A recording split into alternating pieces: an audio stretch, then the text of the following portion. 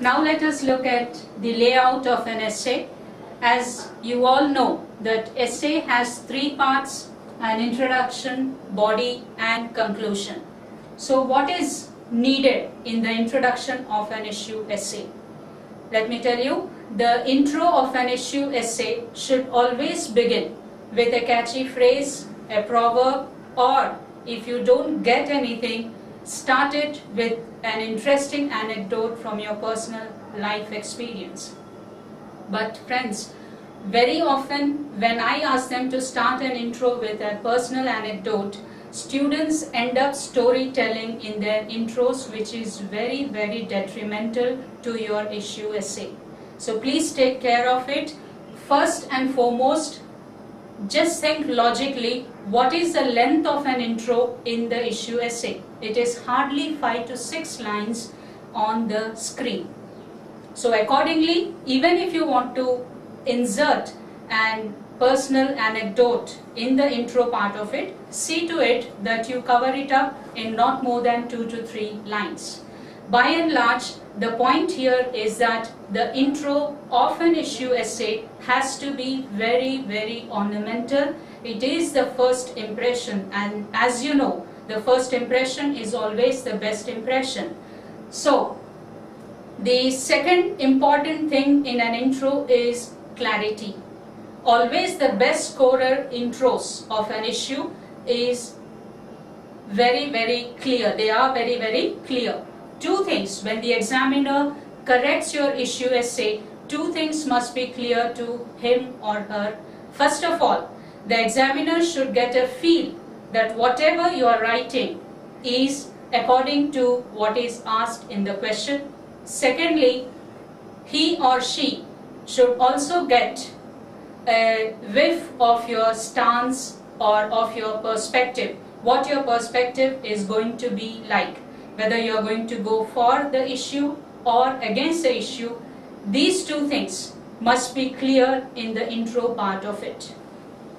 And last but not the least, high scorer issue essays often take the issue in the introduction itself to socio-cultural or historic backgrounds, which is very impressive and also fetch you high scores. Coming to the body of an issue essay should be of 3 to 4 paras. Each para should highlight a new point or a new idea which is to be supported with examples, evidence or statistics. The body also has a very vital aspect of it, in which the coherence of your ideas or the arrangement of your points is very important. The strongest idea which you feel according to your perspective has to come first, the weaker in the middle and stronger in the end. And all the paras, starting from the intro to all the body paras, they should be linked with linking words or transition words like firstly, secondly, on the other hand, however, etc. Take care of grammar, sentence formation, spelling mistakes, etc. in the body part of it.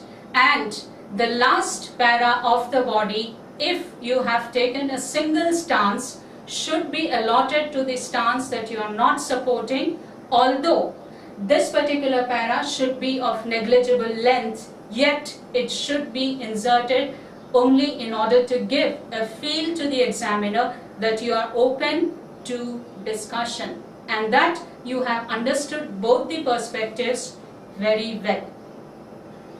The last part of the issue essay is conclusion, which only needs 5 to 6 strong sentences which summarize your stance, and it often has to end either with a question mark or with an exclamatory mark or call for an action. So just as how you take care of the intro part of it, making it very ornamental, so similarly the conclusion, the end part of the essay also has to be very ornamental while ending. For example, whatever you write, you just end it with a question mark saying, don't you agree to it? Do you still have the doubt? Things like that. Or with an exclamation, oh, what a sea change from past to present. Oh, what a drastic difference. Kind of things with an exclamatory mark. Or you can even end it up with a call for action, saying that stand up brothers, join hands, do something for the motherland needs you, etc. kind of things. So this is how you have to construct your issue essay, taking care of intro, body and conclusion.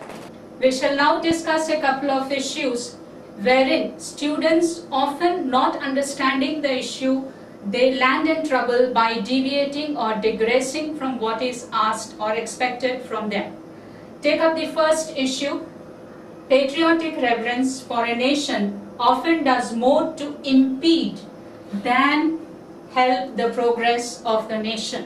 When this issue was given to a student, this student ended up writing the entire issue on patriotism, when the question means how patriotic reverence actually leads to obstruct the progress of a nation. This word impede here gives you the indication how patriotic reverence is detrimental for the progress of the nation. But very often, as this student, they just read or understand this particular word patriotic and end up writing the entire issue on patriotism instead of understanding what exactly the question demands from them. So friends, please take care of this. That is the reason why I ask you to read the issue twice or even thrice till you understand the gist of it, or you understand what exactly is required from you or demanded from you. So in this particular issue, you are supposed to write how too much of respect for your nation could be detrimental if you rest on your laurels, as it is looking at the cultural heritage or the richness of the culture or the history of a nation, how you will just sit on the laurels and never try to progress or advance as is going on globally now. This is what is expected in the first issue. Look at the second issue. If rituals did not exist, we would have to invent them. We need ceremonies and rituals to help us define ourselves socially and culturally. Even this issue was misinterpreted by students when I asked them to write an issue on this, because they just understand the word rituals, cultures, etc., and they just end up writing on the different rituals, the different customs and traditions of India, which is not needed. Here it is asked how exactly these different festivals, rituals, cultures help us to define socially and culturally, which in turn means man being a social animal, why he needs such celebrations or festivities in order to identify himself with his fellow beings. This is a point that you have to highlight in your issue essay, but often students digress from what is asked because either they are in a hurry or they are overconfident, or maybe they are panicked and they just don't pay any heed to the question properly.